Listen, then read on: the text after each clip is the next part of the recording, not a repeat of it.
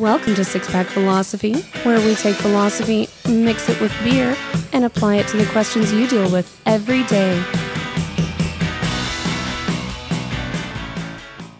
Welcome to Six Pack Philosophy. I'm Anastasia here with Mike and John, and despite my struggles here, we are going eventually to talk about intelligence. Intelligence, something that you apparently don't have because you can't operate. Hey, I figured it out. I'm figuring it out. You did. Passing her test. She's passing her. Woo! Her IQ test is whether or not she can set up her tablet or not. Okay. Shut the fuck up, Mike. What are we drinking today? I was going to ask that. I beat you to it, bitch. You did. Hey, calm down. We are drinking something shady. From the Texas Ale Project in Dallas, Texas. Would you look at this can? This is an awesome can. You just like that there's a hot girl making a kissy face. I do. You. I do like that. I'm just going to keep that right here. It's not a duck face. I'm happy. This is a porter, and it says with sublime roasted malts. Yep, and it's 5.5%. So what is the difference between a kissy face and a duck face? I don't kiss ducks. Oh. Okay. On a kissy face, you have to move in to get the kiss. On a duck face, you can get it from a mile away. You've been kissing a lot of ducks? Yeah, you don't kiss ducks? Well, there's got to be a lot of alcohol involved. That's how I get good insurance rates. You're not kissing geckos? Nah. No. Never mind the fact that we actually have Geico. That's not bad. That's not bad at all. All right. I haven't tried it yet. So, whenever this kind of idea came up, it was spurred from looking at IQ tests. Yep. Now, as it evolved, I actually kind of wanted to take a look at intelligence itself through the lens of IQ tests. So I guess to get started, what is intelligence? You want my definition? Yeah. I think intelligence is the ability to predict the future in such a way that is useful in manipulating it to get what you want accomplished. That's the worst. The future? That is the worst definition I've ever heard. Really? Yeah. Okay. What do you think it is? I think it's figuring shit out. What kind of shit? I think I always use I tell people all the time that I'm not smart. I know a lot of shit, but don't ask me to figure stuff out. I don't have that in me. My son is smart. He can just figure shit out. That's intelligence, which is why I refuse to take an IQ test because I'm afraid to find out how stupid I am. I am 40-something years old, and how old am I? I'm 46, and I haven't ever taken an IQ test. Oh, okay. That I know of. I don't remember taking one. I think I have, but I don't remember. I've taken a few. Yes. So the dictionary definition is the ability to acquire or apply knowledge or skills. Figure shit out. Yeah. Well, and it actually is not just figuring shit out, but also gathering and retaining that knowledge. Pretty good at that. Yeah. Which I think will be... So I'm a half a moron.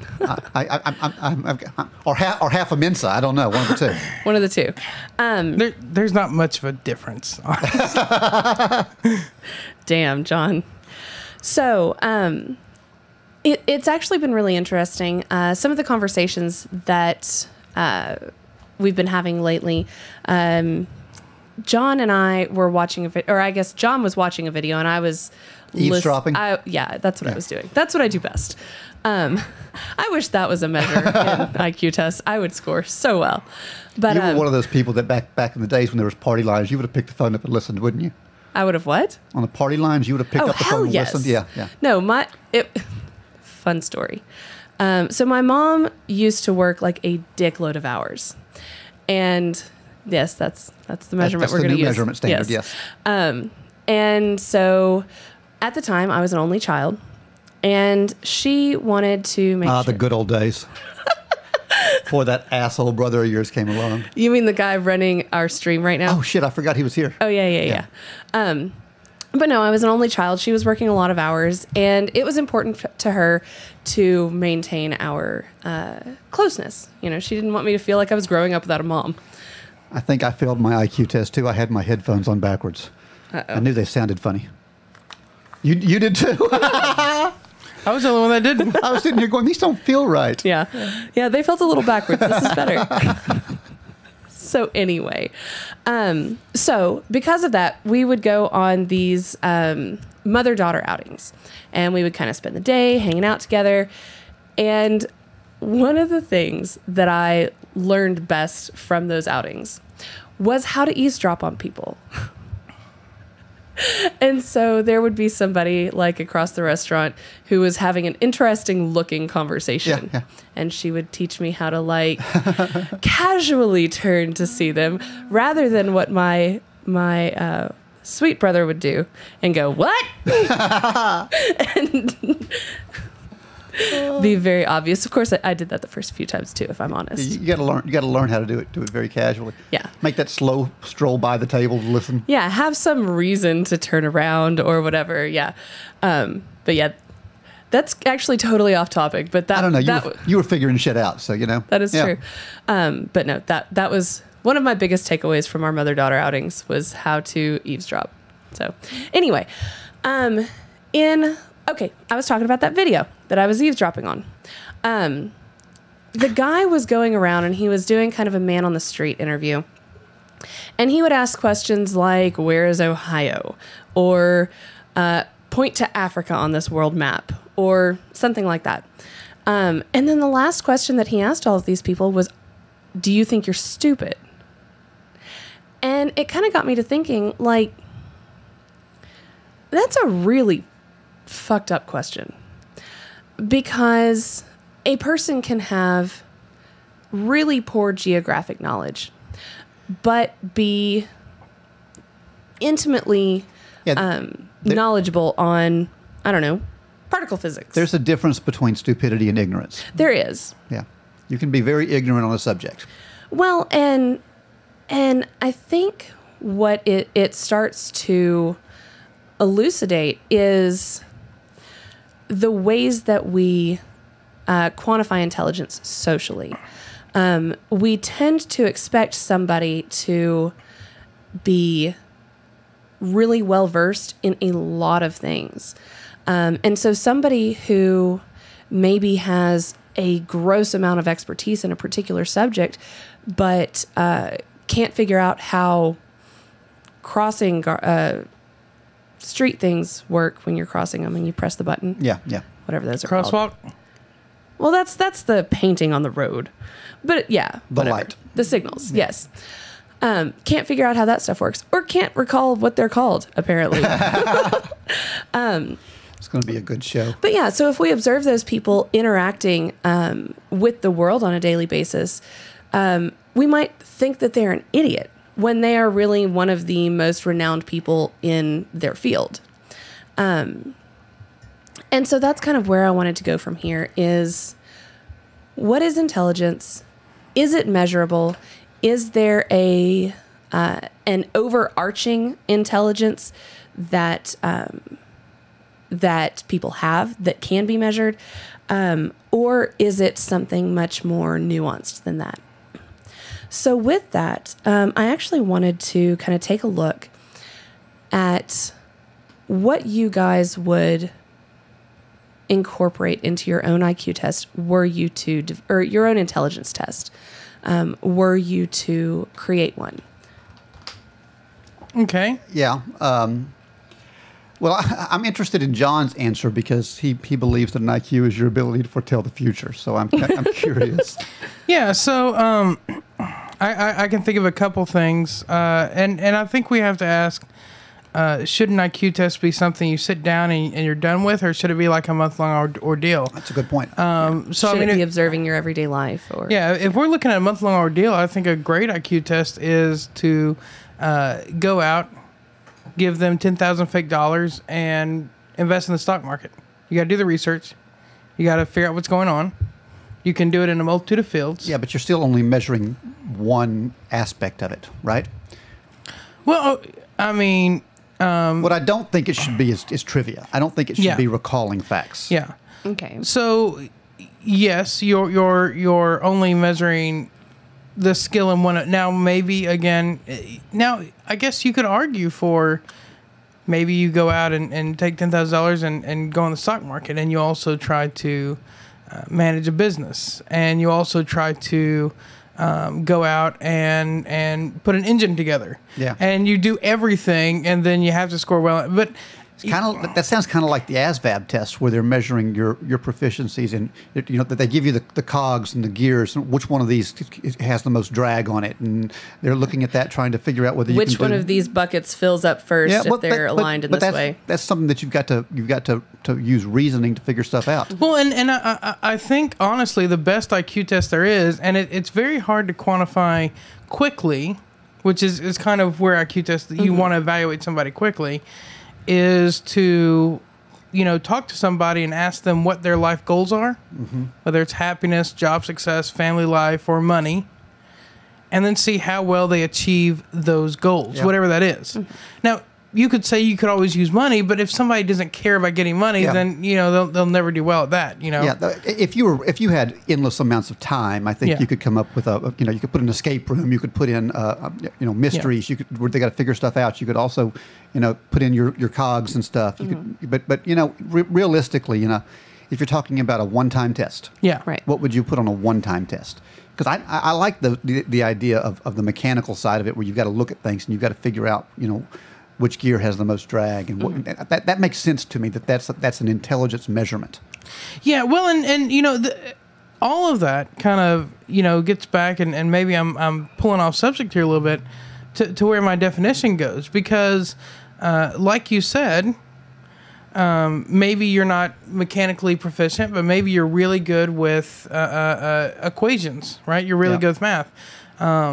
But I think the ability to take in information about a subject, whether it be how these gears go together or whatever, and take all that information and then make a prediction about how things will go. Before I start moving the gears around, I need to take in the information, make a prediction about the future, and my prediction needs to be accurate. And then actually act upon that.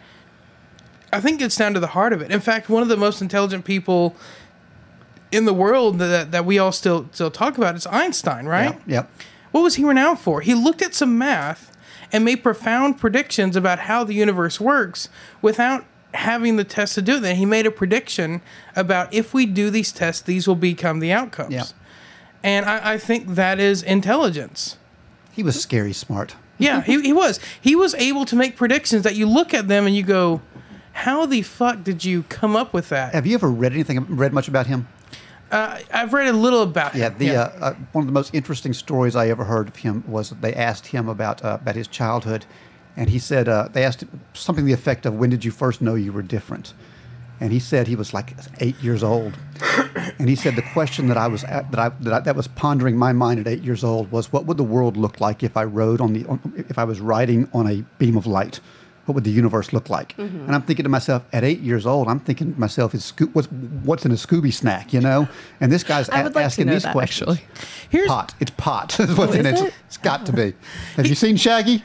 There's a reason Shaggy's eating the Scooby snacks. Fair point. Here's a point on the IQ test that I think is severely lacking right now, and that we tend to overlook, and I don't really understand why, because it tends to be highly influential in someone's long-term success, and that's social intelligence. Your ability to take an idea in your head, look at somebody else, evaluate their situation, and then rework that idea in a way that they will be empathetic to and communicate effectively to them what you're thinking. Very important in politics, very important in business, very important in many aspects, yet we almost never test it in any kind of way. It's the only way to explain Rick Perry and George W. Bush. That's... and Trump, for that matter. That's termed emotional intelligence. Well, I mean, which is actually, and we'll get there in a little bit. There is an EQ test. There is, but that is something that in the last 20 years we have begun to actually explore more, realizing that there are people who can become very successful with lesser degrees on these, lesser scores on these IQ tests, but who do really well at analyzing their own emotions, the emotions of others, and relating to other people. There's a YouTube video out there called like Maps That'll Blow Your Mind or something. I've forgotten what it was, but there's two maps on there. I just watched it the other day, and one is a world global map of IQ scores, and one is EQ scores. And on IQ scores, India and China outscore everybody. By the way, the U.S., while I would have thought we would have been lower, we're right behind India and China. They're up there, and then there's the U.S., Canada, and England that are right there together. But on EQ, those two countries that had high IQ scored very, very low. Right. And that was interesting to me. How did we do? We were right in the same spot. We were right in about second place in both. So Okay. Yeah. So, and you talk about the EQ. Something that was kind of a shock to me as I reached adulthood and really started to study getting a job. And it's something that... you reached adulthood. Yeah. I thought he said, I read adulthood. I said, what the hell is adulthood? No, Okay. I reached adulthood. Okay, I just and it's can't something that I've had to kind of revisit here recently. Let me know what it's like. I'm thinking about trying it out. Don't. It's not great, honestly. But it's something I've had to kind of relook at recently is finding a job.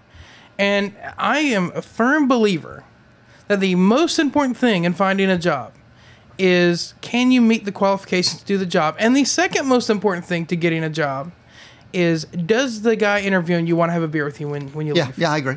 I think it's how we pick our presidents too. Yeah. Yeah. So you guys have actually hit on a couple of things that I wanted to touch on in our next little section here. And that is why it is actually really difficult to design any sort of test to measure intelligence.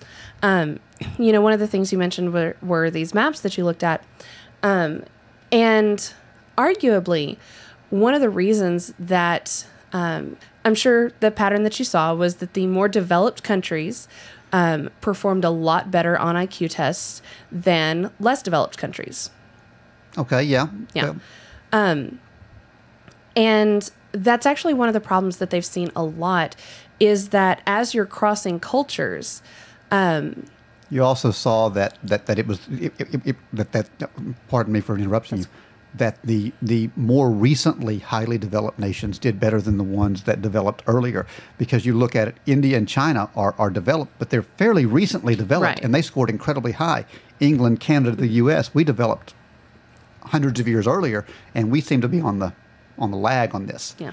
And so- it makes you wonder if there's a level of stagnation in Yes, our... is there an evolutionary process to Yeah. it? To it, yeah. Yeah. But, what one culture may consider to signify a high level of intelligence may be considered to be commonplace in another culture. Yeah. Well, and another problem along the same lines of where I'm pretty sure you're going here is whenever you look at these IQ tests in an area, it tends to be high middle class and above, predominant race students. Yeah.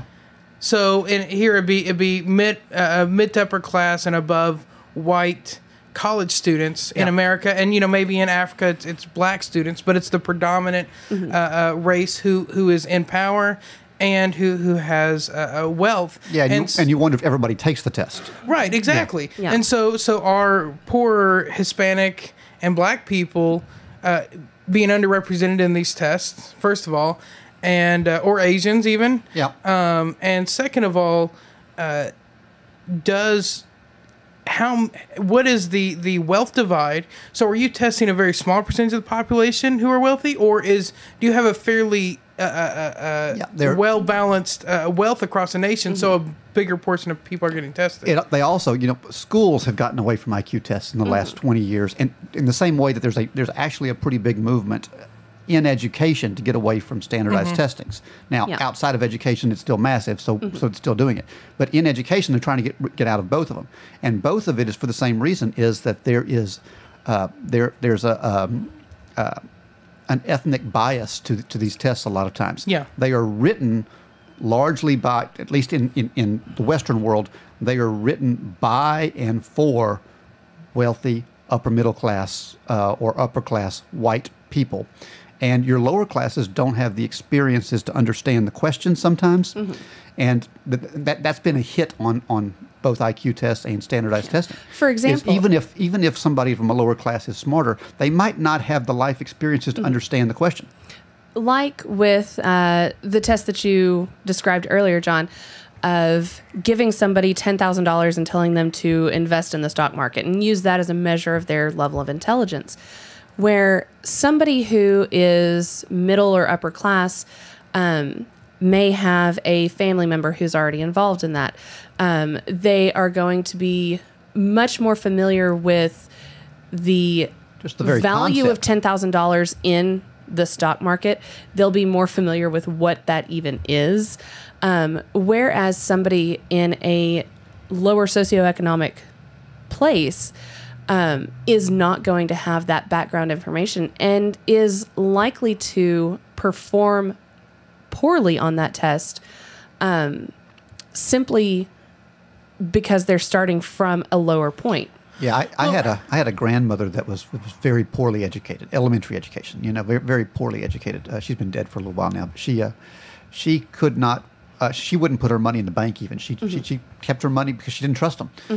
But she was an old farmer and she could go out and tear the tractor apart and put it back together again without any problem at all. Yeah. She was not a stupid woman. She just didn't have the life experiences. Yeah. Well, and that's why in a test like that, and kind of what I was getting out of, do you mean a quick test or not?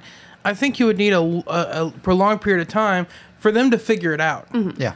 And how well can you do in figuring it out? And yes, I do understand what you're saying of any test we gave. Even if we sat there and made an alien language and said, you need to decipher this, maybe their dad's a cartographer. Yeah. But, what if, let me ask you this, if your test was, I'm going to give you $10,000 to go put it in the stock market, and or to go invest this, and I took $10,000, put it in the stock market, and made 2% on it or whatever, and John said fuck this, took the $10,000 down to the pool hall, put it all on one game of pool, and ended up making $20,000. Does John score higher on the IQ test than I do? I think that depends on what was the goal. Yeah. If the goal was to how quickly can you do it in a day, yeah.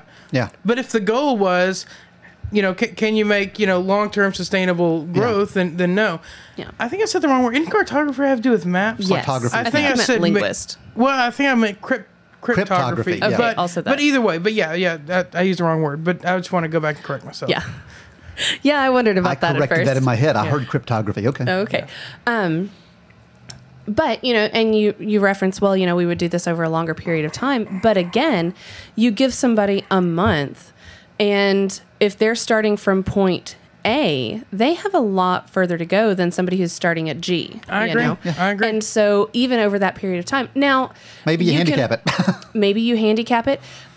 Maybe your argument is that your ability to invest in the stock market and get to the point where you can do that in a profitable measure is what intelligence is in that culture, which is another problem. You'll run into a culture that values being a strong negotiator. You'll run into another one that values,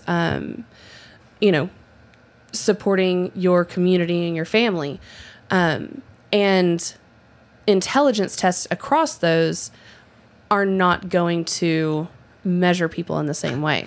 I'd love to see the guy that gets on that test and you go, okay, here's $10,000. You need to invest this.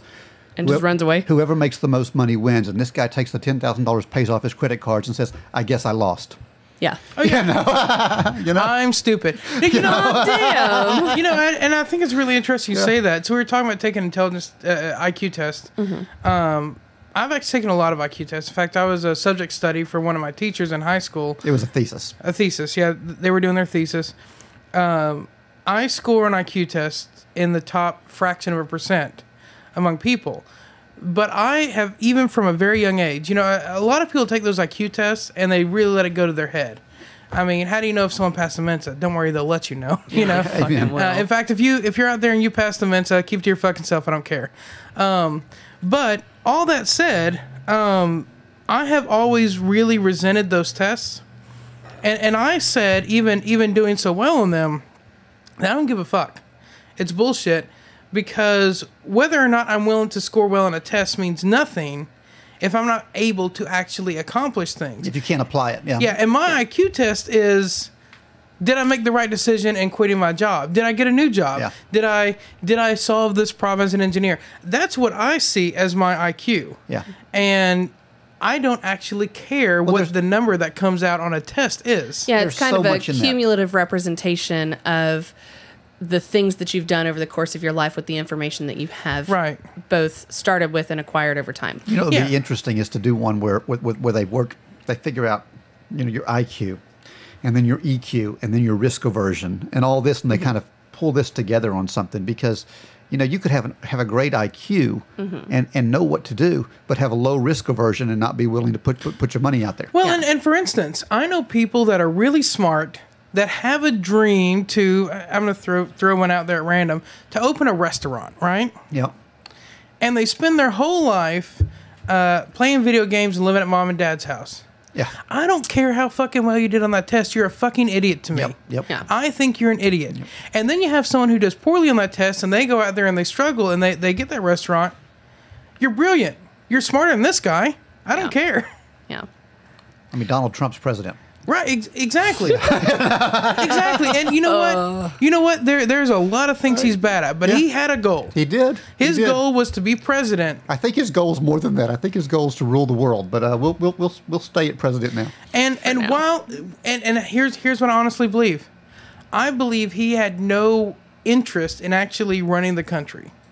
No, I think he wanted. I believe he had interest in winning a race. Yeah.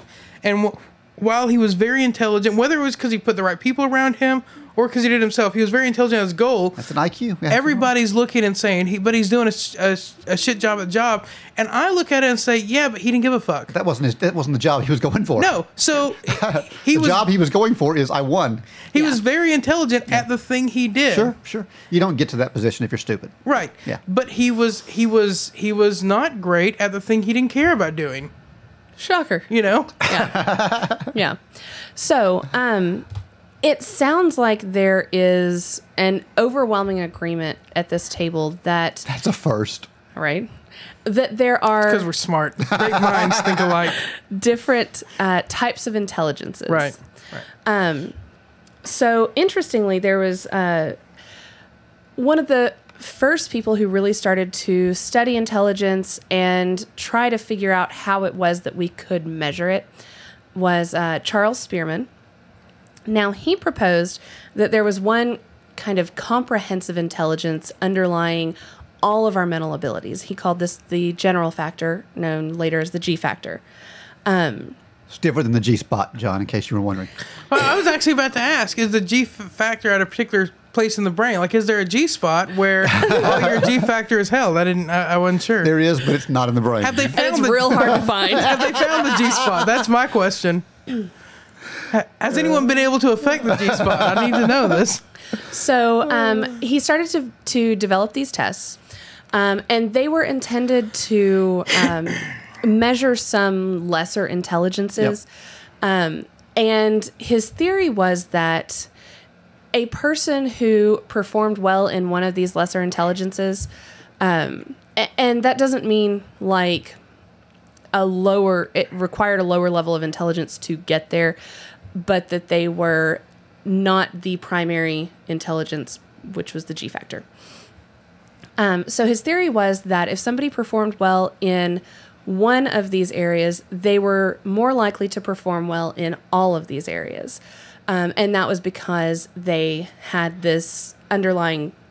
I say underlying, and then I keep putting it above. Yes, it would be not the point. Underlying. Yes. Right in front of your boobs is underlying. This overlying G factor that contributed to their overall intelligence and would impact their performance on all of these.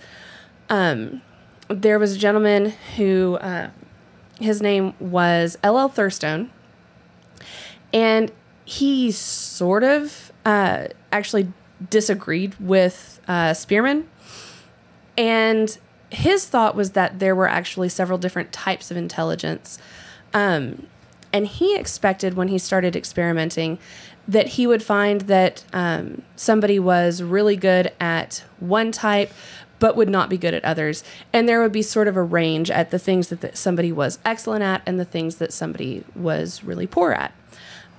Interestingly, both of these gentlemen actually found that there was strong correlation between being good at one and that turning around and resulting in being scoring really well in the others. So here's an interesting question. I don't know if you have any research on it, and I don't know that how much research there is out there. I'm going to throw it out there. is your baseline ability to learn set, and what you learn is very variable due to your neuroplasticity. So if you grew up in a tribe, you'd be really good at making fires. But if you grew up, in the city, you'd be really good at the stock market.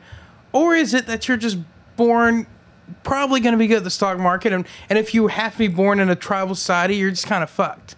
You know what I'm saying? Yeah, that's been dealt with a lot in educational psychology, and I don't know if you've had in your I'm taking it right now. Yeah, there's the old theory was the idea of an empty vessel. It's what they used to talk about, or a blank chalkboard might be what they say in class. Yeah, but the idea was that you're born with nothing. You're just an empty vessel, and everything is poured into you. And by age 7, everything that you are capable of learning is already kind of there. And beyond that, all you're doing is it's plugging in, acquiring new information. But your basic fundamental idea is all there. That has kind of gone out of vogue with psychologists now. Yeah. Psychologists now are actually going the other way, and they're saying that there's a bit of genetic ability in there, and you're born predetermined with these abilities, and it's almost platonic now with the idea that you're born with this, and we have to unlock it. So let me ask you this. Yeah. I'm gonna go to video games here, right? I know nothing about. I haven't played video games since Pong. So. I think you'll understand this. You played Dungeons and Dragons, right? Yeah, I did. There you go. So you got your character stats, your stamina, your strength, and all this. Is it that you have so many points to allocate to stats, and you could take all those points and get really good at the stock market, but you have genetically so many points? Or is it that in each different area, you have like a min and a max? You're gonna be this good at it, but you could be this good if you invested. And so today, most of your educational psychology people see it as a cumulative number that you have. You got this much ability, and where you put it, you can invest it in. Okay. Yeah. Now that's not the traditional way. When I was in college, 25 years ago, they were teaching it the other way. They were teaching the way you're discussing there, that your just natural ability, you're good at math. That was when they were still talking about hemispheres and right brain and left brain. Yeah. That stuff's all gone now. Yeah. They pretty much decided that that's bullshit. Yeah. Well, and there's a lot of talk about like anybody can get to this certain level of skill in a particular area that some people may have to invest more to get there. Kind of like the difference between talent and hard work. Yeah. Like if you have talent, you start at a little bit higher spot than somebody who starts without that talent. But that both can reach pro level if they, talent just doesn't have to work quite as hard. If you're, you've heard rich dad, poor dad. If you're born to a rich dad, you've got a head start. You've got a leg up. But that doesn't mean that a poor person can't make it.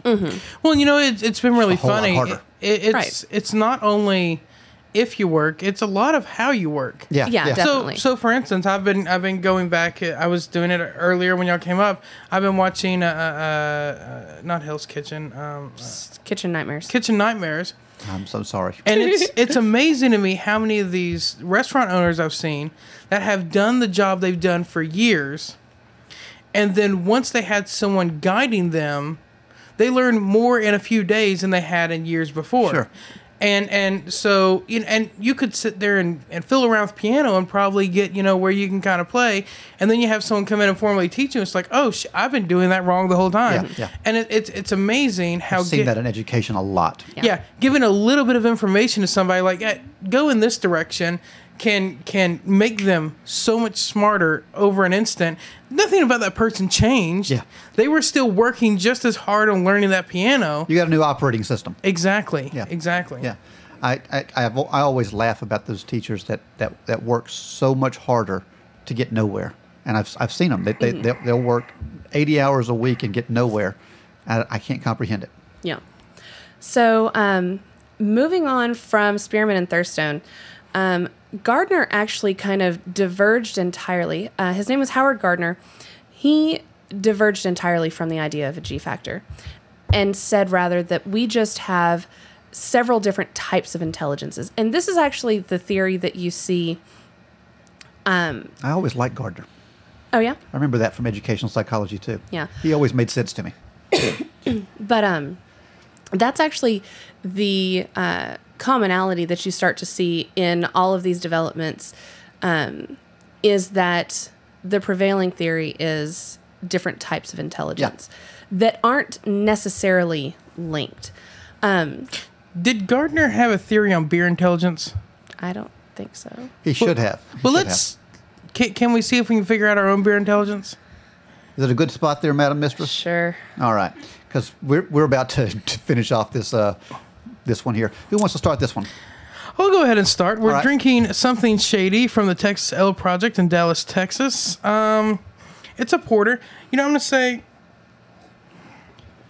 it's good. It's not spectacular, fantastic. It's Really? got a little more bitter than I like. It's sweet, and you're looking at me weird, and that's because I drink IPAs. Yeah. But you don't want your porter to be bitter. Exactly. Yeah, It tastes a little more bitter than I Yeah. would like in a porter. I see that. It's got a nice sweet flavor when it first hits your mouth, and then like the brown kind of overwhelms it, and the sweet almost leaves out, and you get a bitter in the middle, and then it almost mellows out, and the back end's really good. So it's got a little bit of a harsh middle, a really good front, and a really good back. Mm-hmm. But I'm saying it's got a harsh middle. It's not bad. It's just not optimal, if that makes sense. Okay. I think though it's a little bit better than average. I'm gonna give it a 2.8. 2.8? Really? Yeah. Really? Go ahead, Mike. Okay. There's nothing I don't like about this beer. Okay. I agree it's got a bitterness to it, but I think the bitterness gives it character. I don't think it's not a harsh bitterness to it.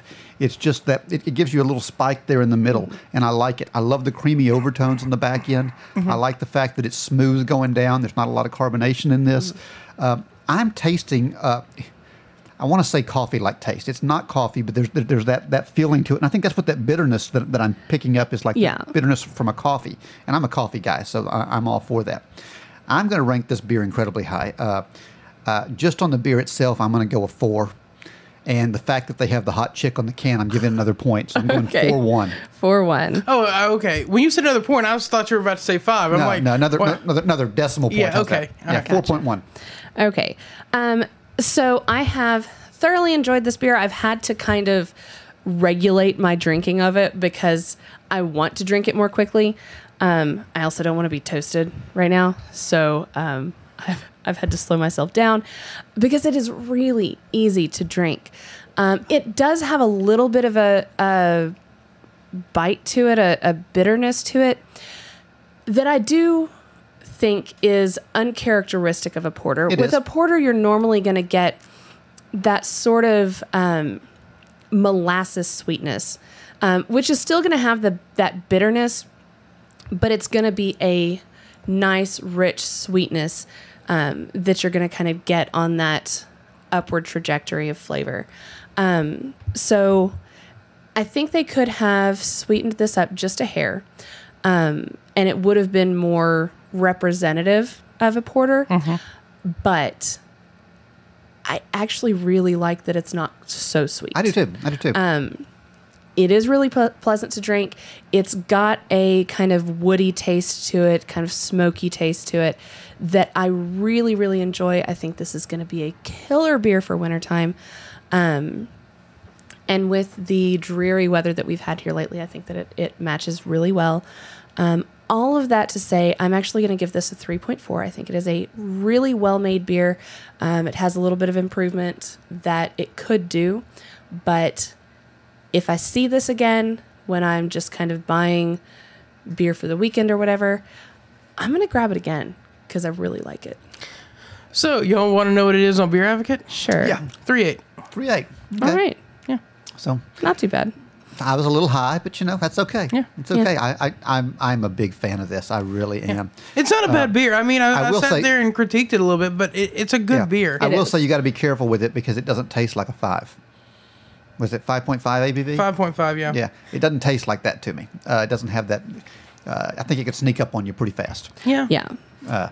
But it's quite good. It's Well, quite and good. I think this is one that you could have 2 or 3 of, really enjoy. It is rich enough that you're not going to want to have a 6-pack of it by yourself. Speak for yourself. Well, Okay. fine. But it is a very rich flavor. It's a very full flavor. I think I would be very, very full after. I would feel very full because it's heavy. It is. It's a porter. So with that, I think you're not going to want to have a bunch of them, but it's also just mellow enough that you could have 2 or 3 and enjoy yourself over the course of a night. I want to go to this brewery. Okay. Yeah, absolutely. yeah. We've had a couple from there, and they've done, not looking at the numbers right now, I seem to recall that they've done relatively well. I think so. You want to play our game? Sure. Will it get you laid? I think it will contribute significantly to sealing the deal with a wide number of people too. I think that you can bring this to somebody who likes scotch or bourbon or I was going to say brandy, but I think if it had that sweet aspect, then somebody who liked brandy might like this as well. I think your whiskey drinkers would like it. Yeah. So somebody who likes scotch, bourbon, whiskey is going to enjoy this. Still got that woodiness that whiskey has. Yeah. I think that somebody who doesn't like a really hoppy beer is going to appreciate this a lot. Amen. And so I think it's going to have wide reception, and I think it's going to go a long way towards sealing the deal with anybody you are trying to bed. All right. So this gets into a rare category that I've mentioned a few times, but not a lot of beers fall into it. This is a flex beer. There is no place I could drop this in that I'm like, this is bad for it. And there's no place I say it's just excellent for. But if you're ever looking for a great beer to bring to somebody, grab this. This could be first date. This could be last date. This could be your breakup. I don't think it's ever going to flop, but I also don't think it's ever going to take you to level 10. Yeah. You know what I'm saying? Yeah, fair enough. Lawnmower beer, last mow of the season. Last mow of the season. It's cooling down a little bit. This is perfect for that last mow of the season. So, yeah. It's a much better bonfire beer. It's much better bonfire beer. But, Drink a couple while you're mowing and the rest while you're doing the bonfire. If you brought this to me, I would mow your lawn. I'm just saying. Nice. You provide the lawnmower, you provide the gas and the beer, I will mow your lawn. I'm just pointing, I want to point out right now that the lawnmower category of this game is turning less and less into, is it a lawnmower beer? And more into, if you give Mike this beer, will he mow your lawn? That's our new strategy. So I just want to know, if I give you this beer, will you do my laundry? Is this a laundry beer? Wow. Yeah. If you'll What throw about fix my dishwasher? No, My dishwasher's fine. If you'll throw in a bonfire in the backyard between lawnmower or between laundry. Laundry and lawnmower? Okay.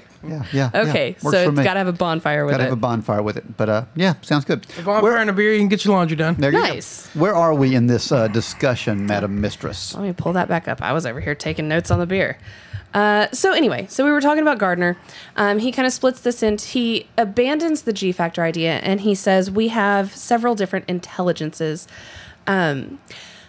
He cites the fact that something we see a lot of times whenever somebody sustains a traumatic brain injury is that maybe a specific function will be severely damaged with everything else remaining intact. Similar to that, he also references savant syndrome. So the idea That's me. is it? No, No, not at all. No, okay. So he references savant syndrome, where a person can be functioning below what is considered normal in almost every other aspect, except for maybe they have. I just forgot the technical term for this, but a photographic memory. Maybe they can do lifelike portraits. Maybe they can have memorized with great ease every baseball stat since baseball started having stats. Or any I have number of none of others. those abilities, by the way. None of them. Okay. None of them. But they have like this one ability that they are unbelievably good at. So citing that information, he said, we don't have one general intelligence, because if we did, then when you suffered a traumatic brain injury, you would lose all of that, or all of that would be damaged. Yeah. And you wouldn't see things like savant syndrome. We then had Robert Sternberg. So Howard Gardner actually identified 8 different types of intelligence. Robert Sternberg kind of trimmed all of that down into 3 different categories. And one of his categories being creativity, which was something that we hadn't been measuring a whole lot of up until this point. And then he further broke creativity down into 5 different components. Yes, which is 8, by the way. Which is 8? If you have 3 and then you break one of them down into 5, then you have 7. 5 and 1 is broken into 5. You're right. Yes. But he's breaking. What I'm saying here is he's got about the same. It's not really different. But it is different. I remember this in college. Because there's one that explores.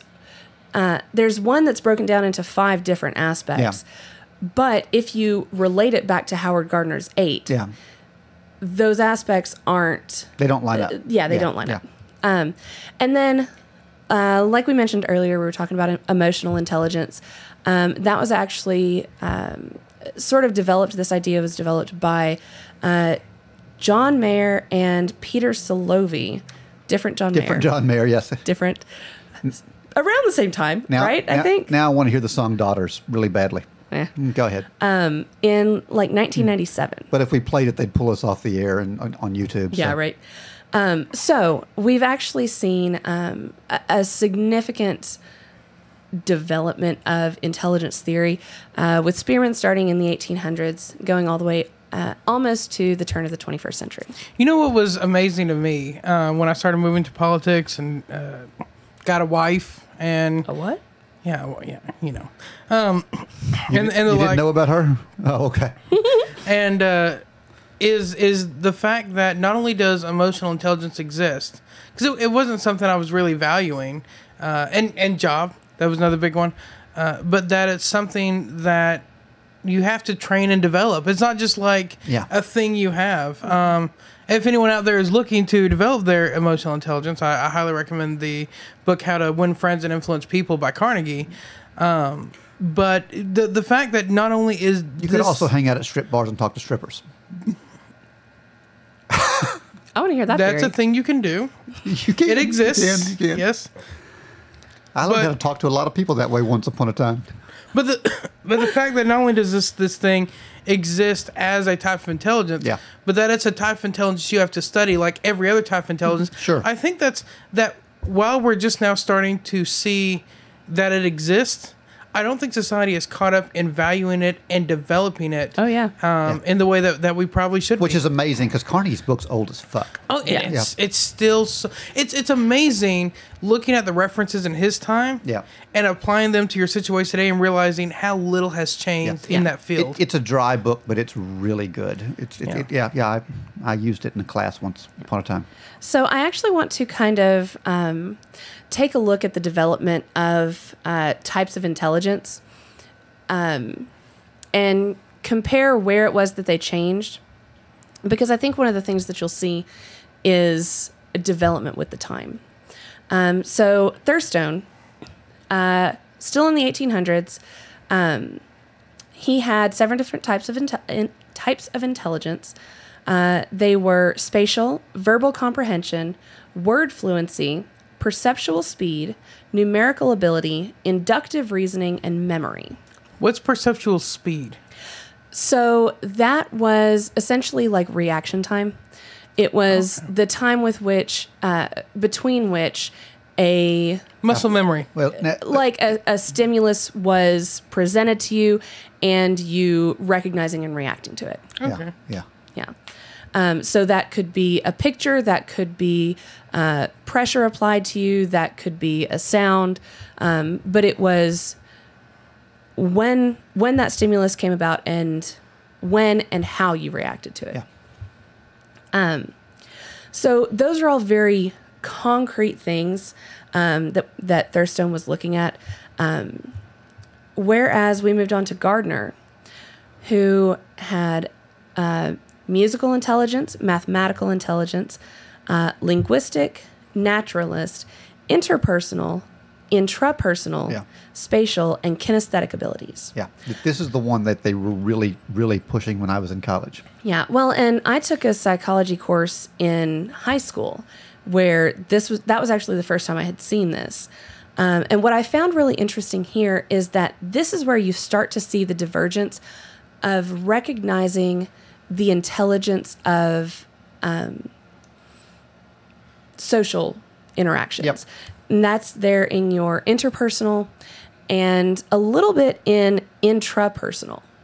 One that I never really, I get, but it's interesting to me that they included it, was naturalist. Yep. Which was your intelligence about the world, the natural world. Not even like the world around you necessarily, but like being able to identify animals and plants and I guess how well you would do if you were stranded on an island. Not necessarily desert, but like just an island without population. Well, and something really interesting to me about what he's saying there is it seems that we're starting to really recognize, and we did a little bit earlier, your ability to move as an intelligence. And I've actually seen some really interesting research that points to evolutionarily the brain was designed primarily to move you from point A to point B. And we're seeing a lot of research that links physical fitness and muscular fitness to your intelligence, in that one of the biggest workouts you can do for your brain is working out. Yeah. Yeah. Well, and that was actually something I wanted to touch on here as well, was you see for the first time an intelligence called kinesthetic abilities. And that was very much related to your athleticism. So how good how good were you at throwing a ball, or well, that's throwing a ball too. I was going to say like making a basket or kicking or passing or whatever it is, all the things involved in ball sports. All the things involved in ball sports. Mr. Producer, save that. By the way, I have an update. So I just finished putting out the video for black holes. And I remember how you were very giddy over black holes and white holes. Yes, yes. So the software we use for tagging our videos, it's got these little indicators of like putting this tag may like raise flags with Google to get your video demonetized. Everything with black hole in it had a little. For real? Yeah, yeah. I put them on there anyway. I don't care. That is awful. But yeah, risk of getting demonetized for putting black hole. That's terrible. In your tags. That's terrible. Yeah. So, fucking YouTube. Then we move on to Sternberg, who had 3 different categories. He had analytical, which essentially was problem solving. Creative, which was your ability to adapt to new situations. And practical, and I found this one so interesting. Practical was how you execute everyday tasks. So this is the first time that we actually start to see a measurement of, you see, we've talked before. I don't know that we've talked about it on the show. But I know that I've had conversations with people about, well, so-and-so is book smart, but they're not street smart. Oh, yeah. And this is actually kind of measuring what we consider as street smart. So not just your interpersonal skills, but can you figure out how to replace the transmission on your car? No, I can't. Can you fix your dishwasher? Can you kind of handle things in your everyday life? Well, and when we talk about street smarts, a lot of what I think about, obviously, I think emotional intelligence does play into it heavily, but I think also they're speaking to, and I don't think a lot of people that use the term know the terms I'm about to use, but they're speaking to the elephant rider balance in your brain, and I think people who tend to be more elephant-minded, and I'll explain what that means in a minute, tend to be considered not street smart, and people who tend to be more rider oriented tend to be considered more street smart. So the elephant rider psychology is that you have two minds. One that just reacts. Just you see it's when you're sitting there and there's a cup near you and it's not your drink and you just go and you drink it and you're like, because that elephant. Oh, that was a spit cup. That was disgusting. Yeah, the elephant portion of your brain said, "I'm thirsty. There's a drink nearby. I'm gonna grab it and drink." The rider is kind of your thinking mind. That thing you access when maybe you're playing a game of chess. And the psychological analogy that's set up is a rider sitting on an elephant trying to direct it. The elephant's going where it needs to go, and that rider has to like pull the reins because it's an elephant. It's just gonna kind of wander around where it wants to. And I think people who well, we have the term like a ditzy or, blonde moment or whatever. I think that's people who don't think about what they're doing actively. They just kind of react to things, and then you're like, yeah, I know why you reacted that way. There's like this mental connection, but no, the wolves of dementia are not real wolves.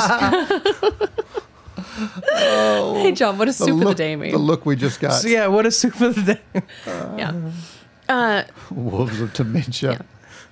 So, and then John Mayer and what's his face, Silovi. You did it to me again. Oh yeah. Yes. Now it's playing in my head again. Thank you. Good. Ha. Nice. Oh, there it was. Yeah.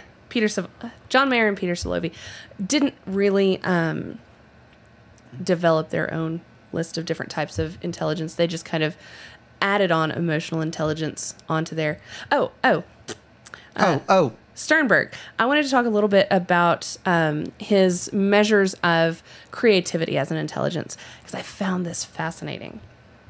So those categories were expertise, so a high degree of knowledge about a topic or topics, imaginative thinking, so seeing things in new ways, recognizing patterns and things like that, venturesome personality. So we were talking earlier about risk aversion. Which I think when you are looking at quitting your job, starting a new business, any of those things, you expect to have to require some amount of venturesome nature.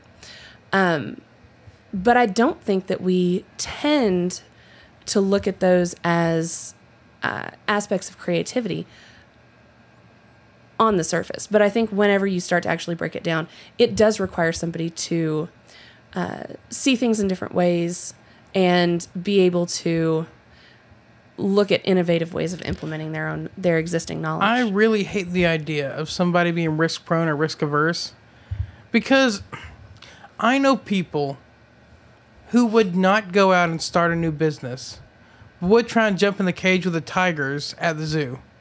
Yeah. And I know people who would never jump in the cage with the tigers at the zoo, but would go out and try and start a new business. Yeah. Which one of those is risk prone? Yeah, yeah. So, and I think probably we need to think of a better term of like risk assessment or risk balance, because both of those are high risk. Yeah. One of them doesn't have good reward. Yeah. I know guys that would never You get to be friends with a tiger. Of course there's a good reward. No, you don't.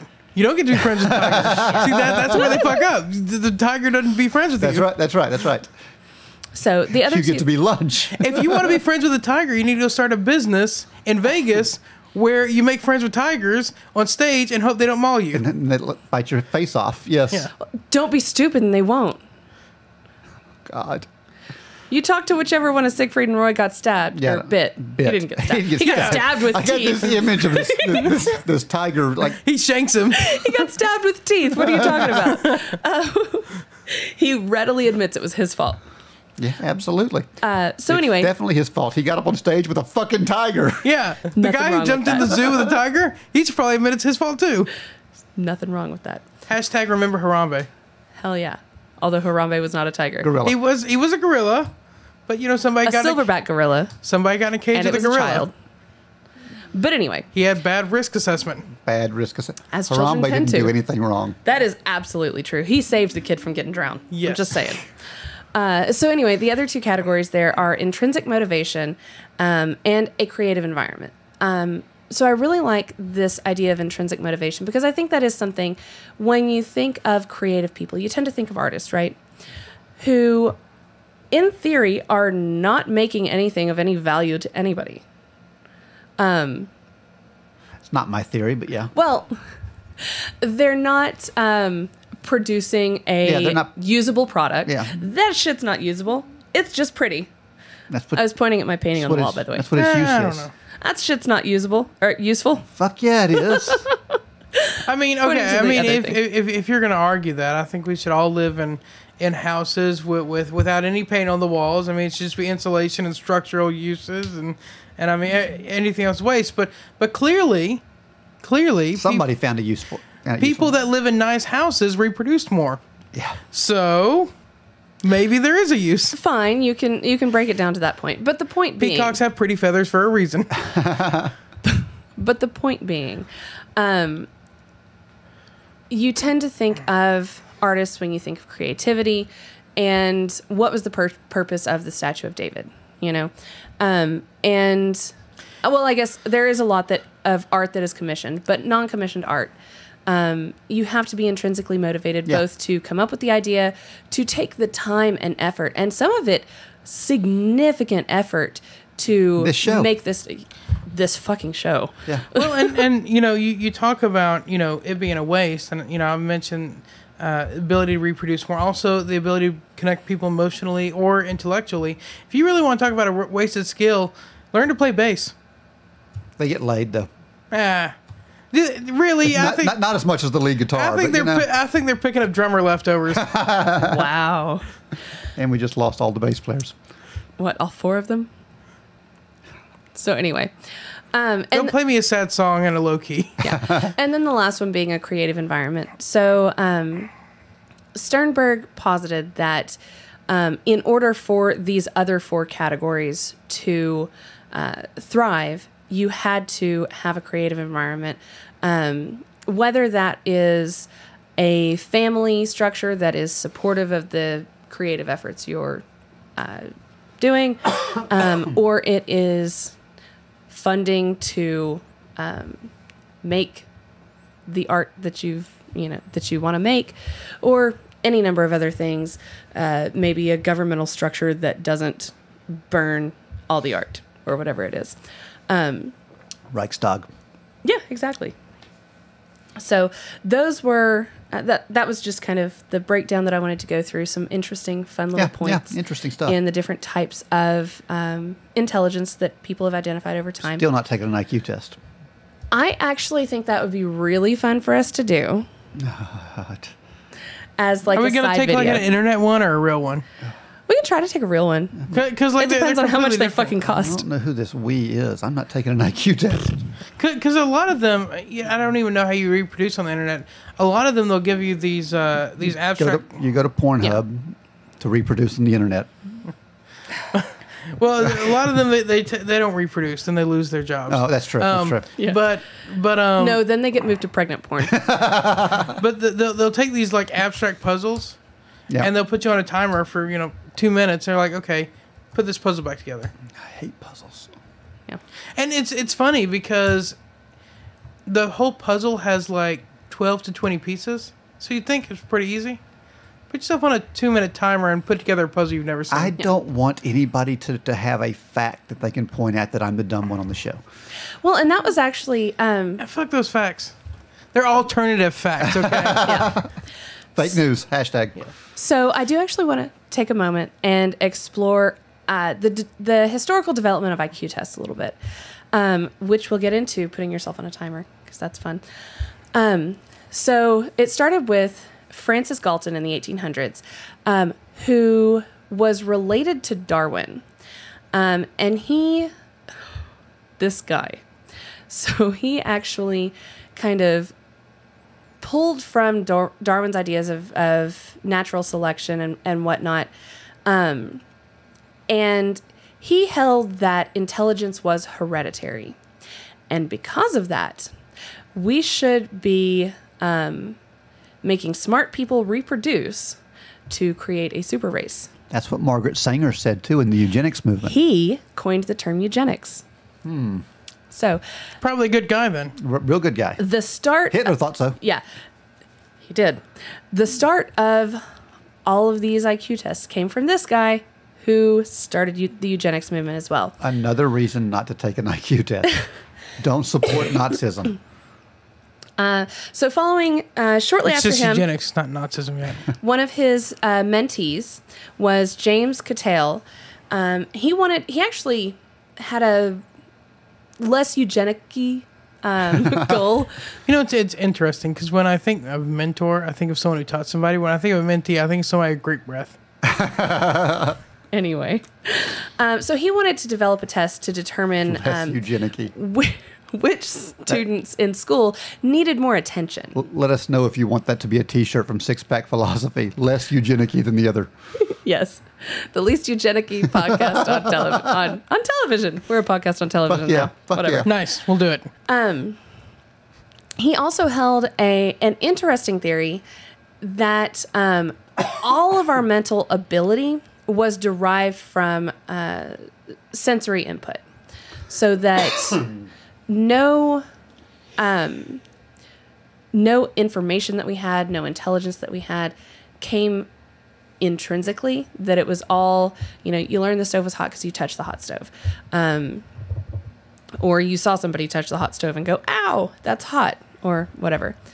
The smart ones can watch. That's what I Yeah, always right? do. I always throw my hands in the air and go, "Ow, that's hot." We know. We've seen it. But so he argued that better perceptual ability led to better mental ability. And with that, he developed one of the first IQ tests. It had 10 parts. So the first one was, and you'll see a theme through all of these, was could you tell a difference in weights? So he would, put a couple of different weights in your hand and, see which one is heavier. The second point would be, at what point does the test subject recognize pain from pressure applied to them? Third being the distance at which point two pressures can be differentiated. So they'd start out really close, and the further apart you go, where you can say, okay, I'm being touched in two different places. He tested grip strength, reaction time to sound. You can't look at her; it doesn't work. Yeah. I was trying to. I don't It's know. a lot closer than you think it is, Yeah. Reaction time to sound. or a lot further apart than you think it is. Yeah. Sorry. Movement speed of the arm, just like how fast you can move your arm. I want to see this. I know. Maybe that's the IQ test we should take. No. Speed of naming colors. So how quickly, when you're presented with these colors, can you name them? Bob, Jenny, James. Your ability to identify the midpoint of a line. Your ability to hold things in your memory for a short period of time. Oh, I'm screwed. And it was like they'd put up a set of letters for a brief period of time. You'd look at them and you'd try to store them in your mind and then recall what the letters were really quickly. And judging the passage of 10 seconds. So what is the theme that you see in all of these? They're physical. Yeah, they are all physical. You're right. Yeah. So Well, except for the judging the passing of 10 and seconds. memorizing things and naming colors. Yeah, I don't see that theme. well, Honestly. no, I guess you're right. Yeah. I don't But know. Yeah. there's the vast majority of them are physical. Pressure, weights, which whatever. I don't think Grip that's strength, fair. reaction time to sound. But anyway, go ahead. Yeah. But they're all coming from sensory. They're all perception. sensory input. Yeah. Yeah. So he actually expected to find a correlation between their performance on this test and their academic achievement. And interestingly, found no correlation at all between. Yeah. That's why I fucking hate IQ tests. Yeah. They fucking inflate the egos of people whose success correlation has nothing to do with it. So while some people who do really well in it go on and do great things, a bunch of fucking idiots get told how great they are too. I got to tell you, if y'all make me take this test and I qualify for Mensa, I'm getting it tattooed on my forehead. I will pay for the tattoo on your forehead. I don't. Wait, hold up. Do you have to take a? Do you have to take an IQ test to qualify, or can you just take the Mensa? I don't know. Okay. Beats me. It doesn't matter. So that was back in the late 1800s. Move on to the early 1900s, and we have Binet and Simon in France. Now, they were commissioned around the time that France started requiring students to go to school to develop a test to determine where these students should be placed, because a lot of them had never actually been to school before. So they're trying to kind of figure out, what do these kids already know? That glue tastes good?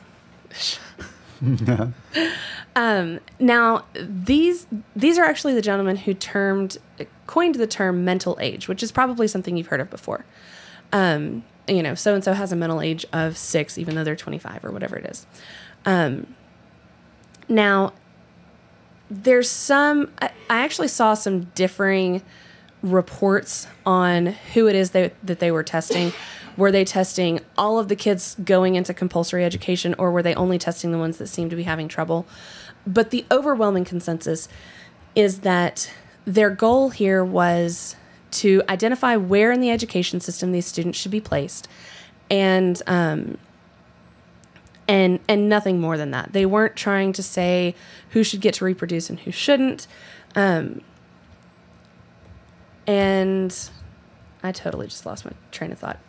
But anyway, one of their concerns was that in doing this, they were actually going to kind of pave the way for people to misuse this information, which ended up happening really shortly thereafter, when William Stern actually took that test and developed what we know to be the IQ.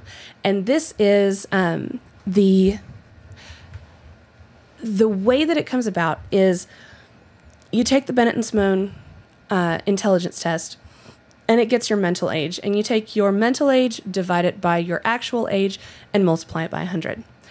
So if your performance is at your actual age, then your IQ is 100. If you are 6 years old and performing at a 4-year-old level, it's under 100. If you're 6 years old and performing at a 10-year-old level, then it's over 100. Well, and that's a really good point to point out about these IQ tests, because I didn't actually know how the scale worked. Mm-hmm. I knew that 70 wasn't passing, but but I didn't know how the scale works. That's interesting. But one of the things about it is these tests are really meant to be administered on children. Yeah. And I mean, honestly, you got to think about it. Knowing that scale now, if I was to score a 300 on an IQ test, that means I have the mind of a 90-year-old. Yeah. Which is not good. No, it's not. Like at a point, you want the thing to start going down. Yeah. I got a 30 IQ, and I'm proud of it, but I'm 90. So that was the case in the early 1900s. That is actually not what that number is anymore. Yeah. Okay. Though there is a lot of misconception that is the case, which is where you'll hear a lot of, IQ tests are only meant to be administered to kids, because they're kind of operating from that earlier standpoint. Lewis Terman actually took the work that Stern did and kind of bastardized it even further. He promoted using Stern's test all over the nation, to the point that the U.S. government actually implemented it to be used on U.S. Army recruits in World War I. Yeah. They saw some success in this, and then he further pushed for it to be used on immigrants and the poor. Yeah, I wanted to use it for sterilization policies and eugenics. Yeah. Exactly. He was a big advocate of forced, coerced, and covert sterilization. Like, not even telling them that they were going to be sterilized, but just doing it because you know better than they do, apparently. I always think it's funny. Very few of these people come up with these coercive policies before they take the test. Yeah, right. I'm just saying, like, a few of them are like, yeah, let's do this, but I wonder how I'll score. Yeah. And like... Now, something that I do want to point out, because we're actually kind of getting up to World War II times here. So there were laws that were getting put in place for forced sterilization in a few different states. Some of the programs were, by the measures of the law and the goals of eugenicists, really successful. I qualify it that way because I wouldn't personally consider that successful. I think it's fucking terrifying. But by the goals of the people who wanted them implemented, they were pretty successful. And it was around the time that they started to see what the fuck Hitler was doing with it, that they went, oh, Yeah, bad guy. maybe not so good. We don't want to look like Hitler. And I do also want to point out one of the big critiques of IQ tests is that Hitler used them. But there Which I was... think is a shit critique. It is. Hitler drank water. Well, that's fine. But there's actually a more solid refutation of that critique. And that is that the IQ, the intelligence test, and that's podcast air quotes for anybody who's only listening, that the Nazis were administering were not really seeking to measure intelligence. They were seeking to measure your adherence to social norms. Yeah. So though they claimed that they were intelligence tests, when you looked Almost at the more questions, they were EQ than IQ. Yeah. But even not so much like your ability to assess the emotional state of others and be empathetic and that sort of thing. But Your ability to be a cog in the machine. yeah, they ask questions like, what does Christmas mean to you? Because, for Jews, it didn't mean much. But so 2 weeks off. yes, 2 weeks off. I was about to make a terrible joke. I'm not going to do that. So anyway, we moved on to 1941 with Raymond Cattell. There are actually 3 people who very quickly kind of dovetailed off of each other that led to what we know as intelligence tests today, more or less. So that was Raymond Cattell, John Horn, and John Carroll. Cattell referenced all the way back to Spearman's idea of general intelligence. But what he did was he kind of split it into fluid intelligence and crystallized intelligence, which, again, looks kind of like, though not a direct analog, for street smarts and book smarts. Fluid intelligence being your ability to take in information or to kind of solve unfamiliar problems through abstract thinking and reasoning, and crystallized intelligence being a lot of knowledge, which, going all the way back to the beginning of the show, kind of talking about, you were saying, Mike, about how your son is really intelligent and you just know a lot of stuff. Yeah. And Cattell would have said he has a high fluid intelligence and you have a high crystallized intelligence. Okay. Which one of the arguments they actually made with this was that if you are categorizing in these ways, what you see is that fluid intelligence actually goes down over time, whereas crystallized intelligence is not really responsive to age until you get into like dementia and serious memory loss. There you go, Mike. You said you're having trouble recently. I'm telling you, it's rough. I should have not mentioned that. I'm sorry, Mike. But anyway, and you do kind of see that fluid intelligence going down. Now we can argue why it is that happens, but like it's easier to learn a new language at younger ages than it is earlier ages. You also see, the idea that you can't teach an old dog new tricks. Younger ages and earlier ages are the same thing. It's easier to learn. You guys knew what I meant. I know, but I wanted to clear it up for the audience. I was talking to our audience. It's easier They are intelligent enough to know what I meant. I don't know what their fluid or crystallized intelligence is. It's easier to learn at a younger age than an older age. Than an older age, yes. Thank you. Now, John Horn came in right behind him. He actually believed we that... could require our audience to take an IQ test and send it to us. No. They would never do that, and I wouldn't blame them. Especially after you refused to. Yeah. Damn right. So John Horn came in right behind there. He said there aren't actually 2 intelligences. There are 10. And almost immediately followed by John Carroll, who took both of those pieces of information and put them into kind of a hierarchy with the general intelligence on top, the 10 categories underneath, and then splitting that into 70 categories below that. And then our final one, and the test that actually people are using today, is going to be what was developed in 1955. So at this point, we're looking at 65 years-ish, 63 years of using this test, which is pretty much the longest that any of these one tests has been applied. And that was David Wexler. He developed the Wexler Adult Intelligence Scale and the Wexler Intelligence Scale for Children. And he put a bunch of different things together. And this is actually the scoring metric that we're using now that we were kind of talking about earlier. And he essentially just said, all right, guys, 100 is your baseline. That's your baseline. That's your medium. That is where that is going to be right down the middle. One standard deviation away from that is going to be 15 points on either side. So you're looking at 85 to 115.